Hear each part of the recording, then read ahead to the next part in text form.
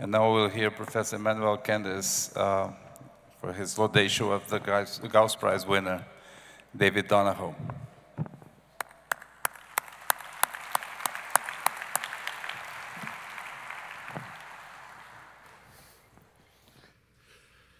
It is a great pleasure to be here in Rio to tell you and address this distinguished audience to tell you a little bit about the work of David Donoho, the Gauss Prize winner. I would like to start with a quote from Francis Crick, the discoverer, along with Watson, of the double helix structure of the DNA. And he writes this, he writes, "In my experience, most mathematicians are intellectually lazy and especially dislike reading experimental papers. This is a provocation. We're among friends. We can take a provocation and we can react to it. My reaction is very simple. Francis Crick has never met Donoho." The life of David Donoho and the science of David Donoho is the opposite of what Francis Crick describes. David is someone who informs himself constantly about everything, about science, about engineering, about policy making, about politics, just about everything. And he tirelessly tries to understand what people are doing successfully. And then he processes all of this and is basically developing very insightful mathematics, extremely deep theory that we can use and reuse. Now, why do we want to do this? Well, Dave is a scientist. Understanding is the goal of a scientist. But if I understand things better, then I can create new models for data that are better than the models that people use. I can create new processing algorithms.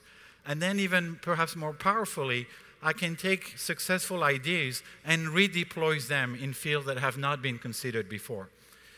And so to tell you a little, give you a bit of taste about Dave's work, and I'm hoping that I will pick up your curiosity about what he has done, we'll make 3 quick stops through periods of his life. And the theme, which has been the theme of his life, essentially is the theme of sparsity. And so we're going to follow this theme. Our first stop is in the 90s, early work of Dave on sparse signal recovery. And so what you should know is that immediately after college, Dave was employed at Western Geophysical, which is a US company doing seismic experiments. And there he started to implement already at such a young age the program I outlined, where he learned about seismic experiments, and he learned about how people were processing this data. He learned about the miraculous power of L1 methods. Now, what you see on the right is a slice of the Earth, showing you that sort of the Earth is like a layered cake, and seismologists want to know what this layered cake is made of. And so this is a very schematic view of what happens in reflection seismology. I've got a geophysical section of the Earth, and here different colors indicate different layers, and they have different physical properties. And I try to know what they are. So what a seismologist does is we're going to propagate a sound wave down through the Earth, and each time the pressure waves encounters a discontinuity, then you're going to get back an echo. So mathematically, we can think about this as follows, and it's a simplification of reality. We have an object we care about, which is the jumps in physical properties when you go from a layer to another one. We have a pulse going down the Earth, and what the seismologist listens to at the surface of the Earth is roughly the convolution between the reflectivity coefficient and the pulse, the data you see on the right. Now, this has motivated some of Dave's most spectacular work on sparse signal recovery. So just let's set the tone. We have a seismic trace, which we're going to call Y. It is a convolution of a pulse that we send down the Earth, and the object we care about, the thing we want to image, the reflectivity function. It's a convolution. We need to perform a deconvolution problem. But if you look at the picture on the screen, we have a left picture showing you the time portrait of the pulse. On the right, we see the frequency portrait of the pulse, and something is striking immediately, that the pulse does not have low-frequency content. It does not have high-frequency content. And so this is extremely challenging, because what it says is that this seismic experiment is missing both low and high frequencies, and that's problematic because the object we care about recovering, the sparse spike train, has both low and high frequencies. So here is an early result that Dave obtained with Ben Logan. So let's take a model for this seismic experiment where I'm going to assume that the kernel phi is actually killing all the low frequencies. All the frequencies below pi, you do not have them. But as we've seen, the reflectivity function f0 is sparse. It's sparse in the time domain, and it has a support, capital T, which puts a mass on any Nyquist interval of length 1 of at most 1 over pi. That's a sparsity assumption. It's us knowing that what we want to recover is sparse. Then a very beautiful result is this, and a deep result is this. You observe the seismic trace y. You have no idea what f is, and to recover f, you're going to solve a very simple optimization problem. You're going to try to find among all solutions that with minimum L1 norm. And the spectacular results of Donoho and Logan is that this works, that this recovers the unknown reflectivity function exactly. Now, this is a puzzling result, and I'm going to try to explain it differently and make some connections with things that you may have heard of. The puzzling result is this. You can think about it differently. I'm just restating what I've just said. We have a data now, which is a superposition of two things. One object, B0, which is band-limited, and it has no frequency content above pi, and F0, which is our reflectivity function from before. And they're pictured on the graph. So we have F0 pointing upward, we have B0 in the subspace of band-limited functions, and you see this is our problem because if I observe y, I have no information about the low-frequency content of F0. So we observe y, and what the Donoho-Logan result tells us is if I take y and I project it in an L1 sense over the space of band-limited function, I'm going to recover B0. And so if I know the B0 part of y, I know the F0 part, and so I have exact recovery. Now, this is a very deep result that involves a lot of mathematical analysis. I can only pick up your curiosity, and I'll do a good job if when you leave this room you go and read about this. But what I want to, okay, so why does this work? Sorry. I can see that this doesn't work. It's a bit surprising that it works, because when I project y onto the space of band-limited functions, I can see that I'm not recovering B0. But remember, we're doing a projection in an L1 sense, and the L1 geometry is very different from the L2 geometry. And if I find the point that is closest to y in that L1 sense, I do recover B0. It's a deep result, and hopefully you can read about this. I think one thing I want to say before moving on to the next topic is that we all learn about Heisenberg uncertainty principle in college, and it's usually taught in a negative fashion, that it's an impossibility to both know position and momentum at the same time. What Donoho shows through his work, it's because a signal that is sparse in time cannot be sparse in frequency that I can do this miraculous signal processing, that I can actually demix a signal sparse in frequency and a single sparse in time. Okay. So it's a positive spin on the uncertainty principle that you all know of. Our second stop, and I thought this would be appropriate for a country that has contributed so much to music, is in harmonic analysis.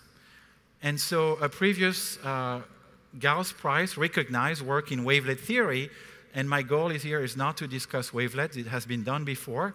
I'm just going to say that it's a system, it's an orthobasis, and you can represent any signal or images that you want with wavelets. So let's do that. Let's take a signal, and the signal here is my blue curve, and we can look at this signal through the wavelet prism and look at its wavelet coefficient. And as you can see, which is the plot on the top right, I've organized the wavelet coefficients by time, by location, and scale. And so we see a lot of coefficients that are very, very small, and then we see a few that are large, indicated by a tick. People saw that wavelets were great because it give us a time scale portrait of a signal. Donoho saw something else. He saw sparsity. And so when I compare the wavelet representation with the Fourier representation, which are two systems I can use to represent the same object, I can look at the coefficients in the expansion sorted by decaying order of magnitudes. And so you see the yellow curve and the red curve, both on a log scale, showing you that the wavelet coefficient sequence of this object decays much faster than the Fourier coefficient sequence. And this has tremendous consequences, not only for academic signals, but also for real-life signals. This is a picture of Paris. And just to drive this point home, let's say that we want to represent the previous picture with both Fourier basis and wavelet basis.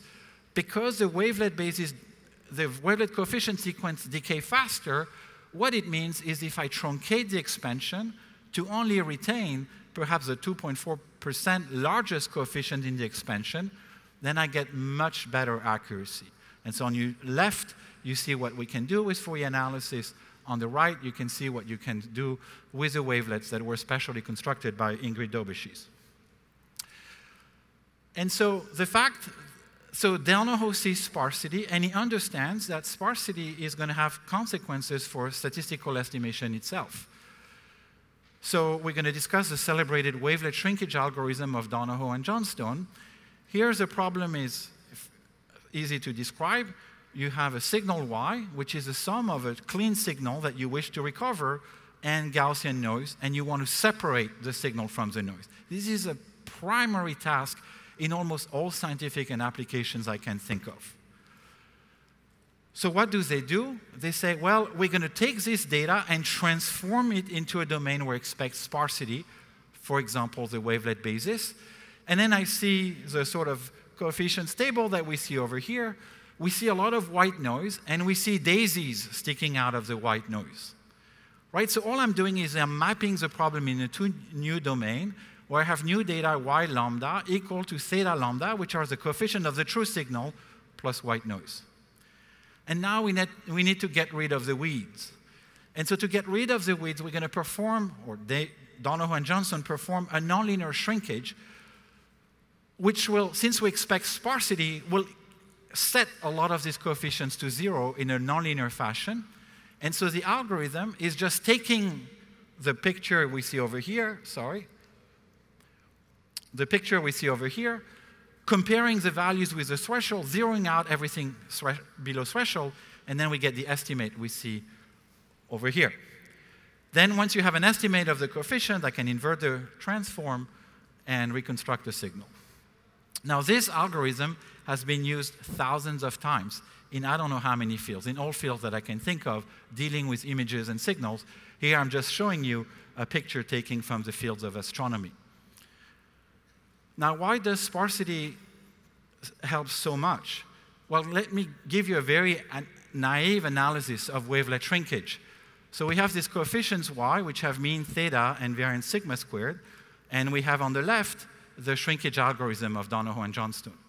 Now, to show you why sparsity helps so much, I'm going to look at an ideal estimate, which is a bit different. It's the same keep or kill estimate, but now the decision made as to whether I should keep or kill the coefficients is based on a different rule, and it's based on whether the true coefficient exceeds the noise level or if they are below the noise level. Now you'd say, in practice, you could not use an algorithm like this, and you're right, because I don't know the coefficients, but the remarkable work of Donoho and Johnstone has shown in the 90s that we could actually tune the threshold of the real estimate to mimic the performance of the naive estimate. So we're going to take this as a proxy. Now, if we take the ideal estimate as a proxy, I can compute its mean squared error, which is a rough measure of performance of how well I'm doing, and I get something like this. The mean squared error, and it's an easy calculation, is going to be given by a formula which statistician would recognize as sort of an optimal trade-off between bias and variance. It is given by the sum of the minimum between theta squared, the size of the true coefficients, and sigma squared, the noise level. Now, if we see the picture on the left, I have an orange curve which shows you, again, the coefficients ordered in a decaying fashion, and we have a black curve, which is the noise level. And what the estimator says is that how well you'll do is given by the red area, the area below the minimum of these two curves. Now, what does sparsity offer? Enhanced sparsity, well, the orange curve is going to decay faster, and therefore your performance will improve significantly. So this is to tell you that Donoho saw sparsity everywhere. Here, I'm showing you the cover of a very influential book in our field, written by Stéphane Mallat. And if you look at the subtitle of the new edition, it says the sparse way. And that's really the triumph of Dave's ideas, realizing that we care about these transforms because they offer sparsity. Not only this, but Donoho was so convinced that sparsity was everywhere that he encouraged all of us to look for sparsity. And there are people in machine learning, people in statistics, people in neuroscience, people in physics. Everybody is looking for sparsity in Dave's footsteps. My last stop is the compressed sensing story. It's a field that started around 2004. And so it's a picture of Dave and his wife around that time, if I'm not mistaken. And to tell you about compressed sensing, I think it's best for me to start with magnetic resonance images. When you go in an MR scan, then the scan is an indirect measurement process. And what the scan measures, it measures Fourier coefficients about yourself. So you go in the scan, you take a complete scan, so you measure the Fourier coefficients. And what the radiologist does, he presses a button, or she presses a button, the machine inverts the Fourier transform and makes the picture that you see on the left. So far, so good. The problem is that to acquire a full scan takes an enormous amount of time, and that's a problem. And I'm sure Dave in his lecture will tell you why it's a problem. I'll just note that it's a problem for child pediatrics. We don't use MR so much for children because they move in the scan, and because they move, everything is blurred. And so a primary goal of radiology is to speed up the acquisition time. Now, what does it mean to speed up mathematically? Mathematically, it means something very simple. You do not have the time to collect all the data. So you're going to have to only collect a few. And so speeding up means that now, instead of getting a full scan, all the Fourier coefficients, you're only going to get a partial view. And so you're only going to get some Fourier coefficients. And now you're going to have to solve what looks like a daunting problem, which is an undetermined system of linear equations. Now, completely inspired by Dave's work, we did a surprising experiment along with Justin Wamberg and Terence Tao, which we took an image, which is an image people like in the field. It's called the log and Shep phantom. We simulated the process of acquiring a scan, and then we started to throw away most of what the scan had acquired. And then we applied a classical reconstruction algorithm, and that did not give any good results, something that is completely unsuitable for medical diagnostics. But guided by David, when we thought, oh, my God, this phantom has a sparse gradient, L1 should be great, then we got something unexpected, that the thing recovers this perfectly.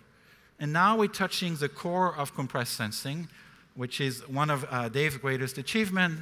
He has written this very famous paper in which he says the following, that if indeed the world is sparse, if indeed I'm about to sense the sparse world, meaning that the number of degrees of freedom needed to characterize a signal is much lower than the ambient dimension suggests, for example, the number of pixels, why do you bother getting all the information? Why don't you just acquire the part you need and not the part that you'll end up throwing away anyway? So this is the beginning of a revolution where we're beginning to think about new data sensing protocol where we say the following. I have a signal X, it is sparse. I should not try to measure it at every pixel. Instead, I should try to measure it after some sort of, I apply what we're going to call a sensing matrix. I should try to sample Y, which is A times X. And the point here is that Y is much lower dimensional than X itself. And if we do this, and if you listen to what I've been talking about, then when you're holding Y, maybe there's not much loss of information, and to recover the signal X, you just solve an optimization program.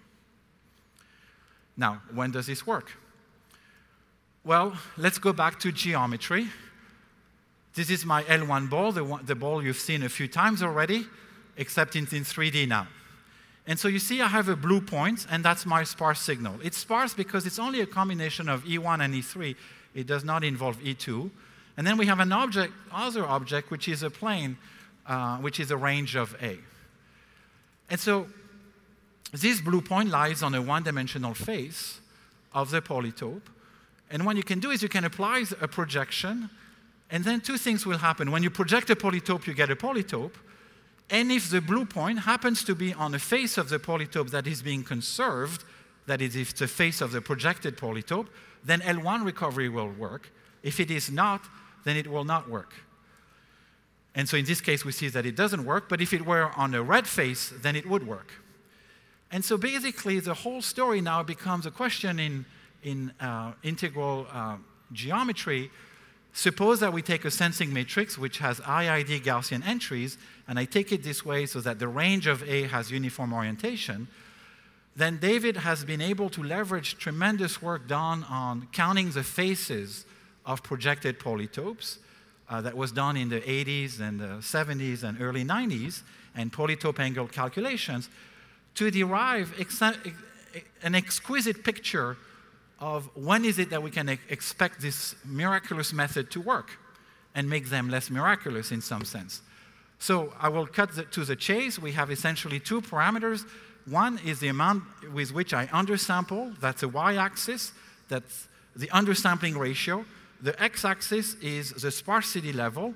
And so if you're on the left, you're very sparse. If you're on the right, you're not very sparse.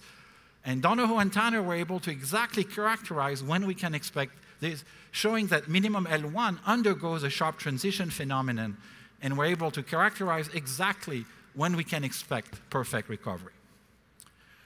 So my time is up, but I would like to conclude with perhaps just a few words. First, I want to come back to this pivotal person that Dave is in our field. People do scattered experiment, and somehow David, and it takes considerable time and energy, and it's not easy to do, looks at this experiment and builds theory and knowledge out of it. And it's not knowledge for the sake of knowledge or mathematics for the sake of mathematics. It's mathematics that will inform better practice. And what else can I say? But as an outcome of Dave's work, we have sparsity is informing the way children are taking MR scans, and is improving medical diagnostic in a very significant way. It's improving human health. The second is I really wanted to highlight Dave's achievement, but you should know that in my field, in statistics, in information theory, in applied mathematics, he has been a leading figure in many other ways. For example, he has a very broad intellectual leadership. Here we see a timeline of his time since PhD, about 35 years. I took 3 papers that he wrote, one on reproducible research, one at the occasion of this conference, Mathematics for the Millennium, which was held at UCLA in 2000, and one, 50 Years of Data Science. And if you read what this is about reproducible research, the oncoming age of big data, and data science. These are all buzzwords now, but they were not buzzwords when David looked at them. And so what I think he has done here, which is so important for our communities, is to take this field and establish an intellectual agenda for this. And so, for example, you may have heard about data science at your own university. It's a hot topic now. But David is encouraging us to think about data science as an intellectual pursuit. How do we make sure that it's just not a collection of tools, but something of a science, something with an intellectual agenda that is worth pursuing? I took too much of your time, so I will not bother repeating myself. What I'll just say is that Dave was my advisor, and I got a great start because of him, and that's probably the reason I'm here. And with this, I'd like to thank you very much.